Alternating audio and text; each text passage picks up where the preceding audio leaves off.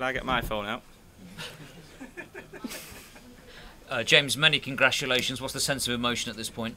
It's not. No one's given me a chance to let it sink in yet. To be honest, I've just been left, right, and centre since I won. But it's such a. I'm just absolutely over the moon with that. You know, I'm glad to hold myself together against the best player in the world there, which is on my Crucible debut. You know, so it doesn't get any better than that. How nervous were you there when he was coming back at you and you were 8-5 up? Well, I thought I've gone out a little bit nervous, but after that I settled really well. You know, I felt like I was playing just another tournament really, which I think was a big part of it. But yeah, at the end when he starts coming back, that's what you expect against Ronnie. I thought at one point he's going to start playing better. But I did a couple of good breaks to sneak frames back, and when he was felt like he was just about to get onto a bit of a flow. And then he's under a lot of pressure himself. Obviously, he doesn't want to lose to me, and I'm just glad to hold myself together at the end there and win, yeah. And the way you wrapped it up as well at the end was really impressive. Yeah, my hands hurting a little bit. Big fist bump. Yeah, no, as I say, that wasn't an easy clearance, especially the brown going round for the red, and then the red itself. But even the colours at the end, it's not easy clearing them up. I could do that with my left hand, but when it's under that circumstance, you're happy to just make it round to the next shot, never mind, pot them. But as I say, I'm glad to hold myself together there, and it leaves me in good memories that for me. We saw the celebrations to you, that massive fist bump at the end, to the emotion just flowing out of you. But also your family were there as well, weren't they, watching? Did you manage to pick them out at the end?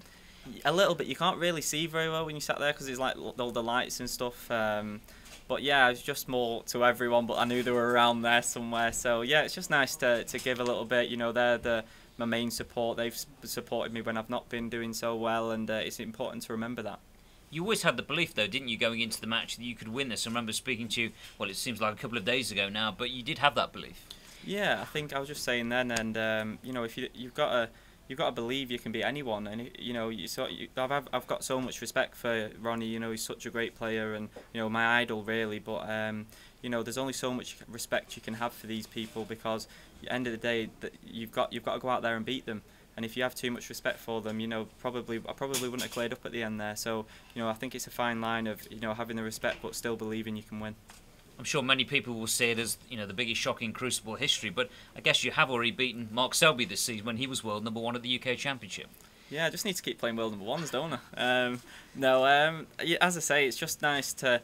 These players are under pressure to beat me. I understand that, but there's a lot of pressure out there just in general, and on myself. I have my own expectations, and as I say, I believe I can beat anyone, and I've shown that now. Definitely, and I just can't wait for my next game now. How important is it that you back that win up now and go out there, and obviously you're not flat after such a high of today? No, that's one thing I've learned. I won't be losing to Maguire for the sake of being flat. That's for sure. If he outplays me, that's fair enough. I can go away and accept that. But I did it against Ding a few years ago when I beat him. It was a similar sort of thing. And then the next day, I did all these interviews, and literally I played the following day, and I was so flat coming out. It was frightening. And I've learned from that. I've matured as a person as well as a player. I've got a lot of good people, a lot of good friends around me now, and a lot of good support. So I'll be fresh for the next game. And does it suit you playing Stephen Maguire? He's going to be an attacking player and get on with it. Yeah, definitely. We had a good game this year in the I think it was the English Open in Crawley or something, and that was a good game. So I presume we'll have another good game because we're both quite attacking players. But it's just another game, and you have to go out there and perform again. I've only won one match. We wish you well for that. Congratulations today. Thank you very much. James, did you know Ronnie was suffering when he was ill? I could see obviously he wasn't playing well, but I thought he was a lot. He had a few frames in it where I felt like he was just about to get on a roll again. Like at 5-4 he's come out long red century or 90 whatever it was, and then after that he's gone 50-60, and I've done a good 70 clearance, and I just sort of stopped it again. And if I don't do that, then maybe he goes on and makes century 80, 90, and I'm out of here, not even having this conversation. So I think, I've done well today, hold myself together. I haven't scored like as well as what I did at the qualifiers. I was scoring really heavy there, but I did a lot of good pressure clearances when I was gifted the chances, yeah. Were you surprised when you were, as you say, gifted, because there were a couple of misses you might not have expected him to make sat in the chair? Yeah, well, the first 4 frames, it was what I expected. We're both playing well, both toe to toe, if you will, and that was normal, you know. And then, as you say, he starts missing a few balls which you don't expect him to miss, and then it's a bit of a strange feeling, because then you come to the table, you miss one, and then he misses another one, and by the time you know it, it's like a catching effect. And I just had to go out today and just play my game, commit to what I've been working on, and just take one ball, one frame at a time. Yeah. Just check which of your family was here today. Was it your mum? Yeah, I've got my mum, my dad, my sister, my auntie, my cousin, and then I've got lots of friends and family and sponsors as well. Yeah. Ronnie came out. Well, he levelled the frame up, didn't he? The first frame. It looked like he meant business. Was you worried at that point?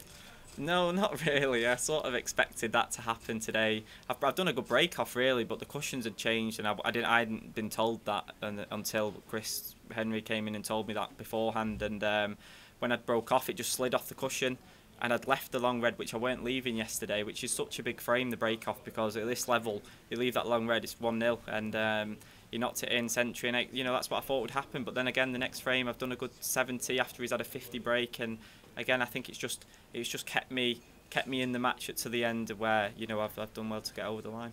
Was there anything Chris Henry said to you sort of overnight? Because obviously he's managed, people in this situation before, and it was potentially quite a pressurised situation. Yeah, it's nice. I've worked with quite a few coaches before, like Frank Callan, Mick Caddy, and they've all helped me, massively to get here today. But with Chris, he's just took me to that next stage, and he's here at tournaments, and he knows everything, he knows what he's on about, and it's nice to have someone here to talk things through, to say everything to, and just as a friend as much as a coach. And I owe a lot to him as well, because he's telling me what I'm doing wrong, what I'm doing right, so we can go on the practice table, correct it, and and just to think well as well. Like, sometimes it's easy out there to get flustered. It's easy to watch it on the telly and think, how's he missed that? But there's so much going on out there, and it's nice to just be able to have someone who knows what they're on about, like Chris, to speak to and put yourself back in a frame of mind which you can win the match with. Yeah. This match has only just finished, obviously, James. But how far do you think you can go this week? I'm here to win the tournament. I play every tournament to win. Otherwise I wouldn't play. Like, you can't come to a tournament thinking you're going to get beat, because again, it's what's the point in playing.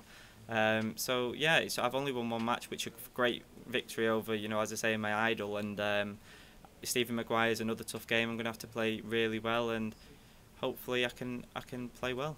Do you think there's almost a bit more pressure on you going to be when you play Stephen Maguire? Because obviously very few people expected you to beat Ronnie, but now people have taken notice. Not really, no. I've proved that I can play, obviously. I've played in the qualifiers, and I make the most tons out of all the professionals there. So, the amateur things, I'm not, everyone leeches onto it, but it doesn't mean anything. And I think I've proved, I don't have to prove anything now. I've got my 2-year card. There's a lot of pressure matches this week. I've just beat Ronnie, World No.1, the best player. And, I'm going to go out and give it my all next game, hopefully do the right things, play well, but, see what happens. Do you feel like David when he beat Goliath? Do you believe more now that it really happened? Yeah, obviously, as I said before, I believe that I can beat any of these players, and I've shown it on numerous occasions before. But obviously, this tops them all, especially as a debutant at the Crucible. But I've been on the tour for like 4 or 5 years or whatever it was before, and I think that leaves me in good stead from what other debutants have come, and they're still learning it. I think I'm quite a mature professional, although obviously I'm not as mature of all these people. I know I've got still a lot to learn, and that was just another learning curve there, which I can hopefully build on for the future. What would you like to do before 27?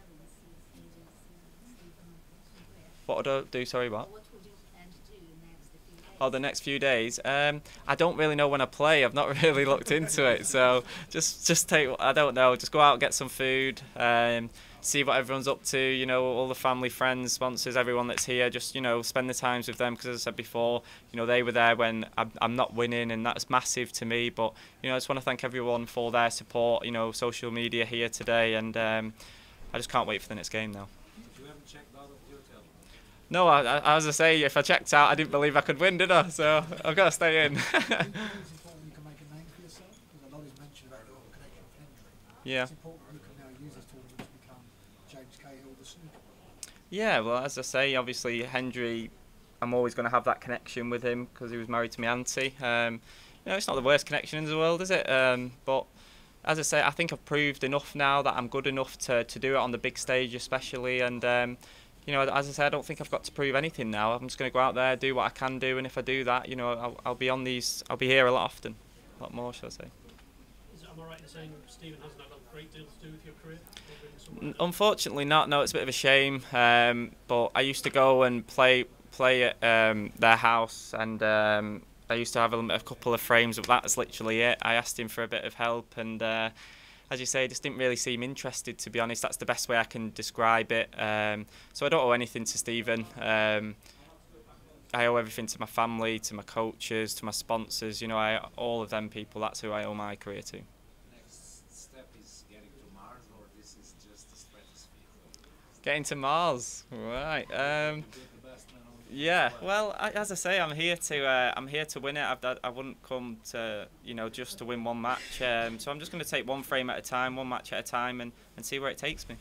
Given what you said about your experience after you beat Ding, James, will you try and avoid the interviews, doing too many, and just try and focus on? Yeah, it's hard because obviously I've just come off and I've done about 5 interviews already in the space of 5 minutes. So it's hard to avoid it. They are obviously, you've got to do them, but this time I've got a couple of days off, and I'm a lot more mature, and as a player, as I say, and a person now. So I know how to handle it better, and I understand that. I think beforehand when I beat Ding, it was such a high. I almost felt like I'd won it, if that makes sense, and I hadn't. And it's just another lesson, another experience, and this is another one of them. So, I know now that when I go out against Maguire, it's just another game. I've got to go out and play well.